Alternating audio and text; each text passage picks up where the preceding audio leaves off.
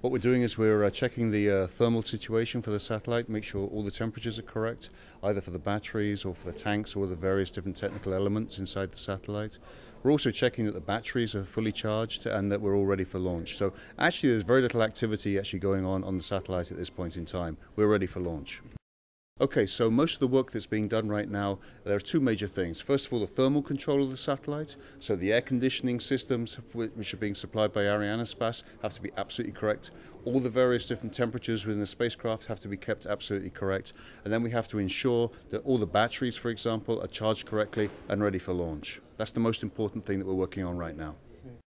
If it gets too hot or if it gets too cold, you may find the battery is not correctly charged, much in the same way as your car battery may not be correctly charged when you're going for a long trip. So that's one of the major reasons. The other thing is we want to keep the fuel tanks at exactly the right temperature.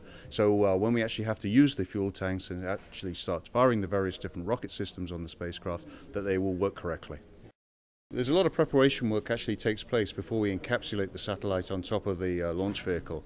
So when the satellite arrives here in Kourou, there's a lot of preparation work to be done, a lot of checkout work to be done to make sure no damage has occurred during the transportation, to ensure that it's fueled correctly, and then that the encapsulation, nothing has occurred to actually upset the satellite or whatever. So most of that work has actually been done. It's been done some days and weeks ago.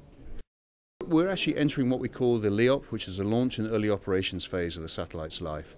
And so this goes on for about another 10 days to 2 weeks. So after we've separated from the launch vehicle, we go through the transfer orbit, we then raise the orbit to geostationary, and then we will actually maneuver and drift this orbit, the satellite first to have its in-orbit testing to make sure that everything still works correctly. Then we have to go through all the various different deployments. We go through the solar panels, we go through the antennas and whatever to get it ready for operation.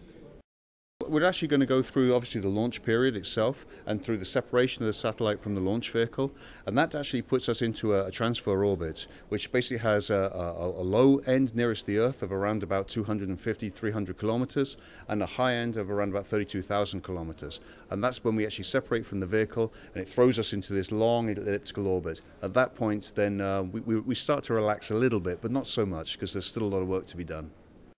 It's obviously a lot of work still to be done. We've got to go through the transfer orbit, we've got to get this thing into geostationary orbit, and then we have to get it into its correct orbital position. Then we have to deploy all the various different antennas, the solar arrays, etc. Well, this is actually the second of 6 launches that we are having this year. The satellites, all 6 satellites basically have different jobs to do.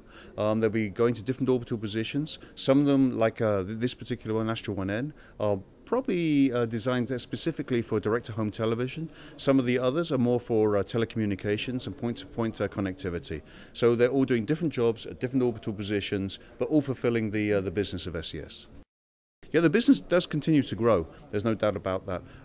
We actually have 12 satellites under procurement, so this is only part of that overall development phase that we have right now.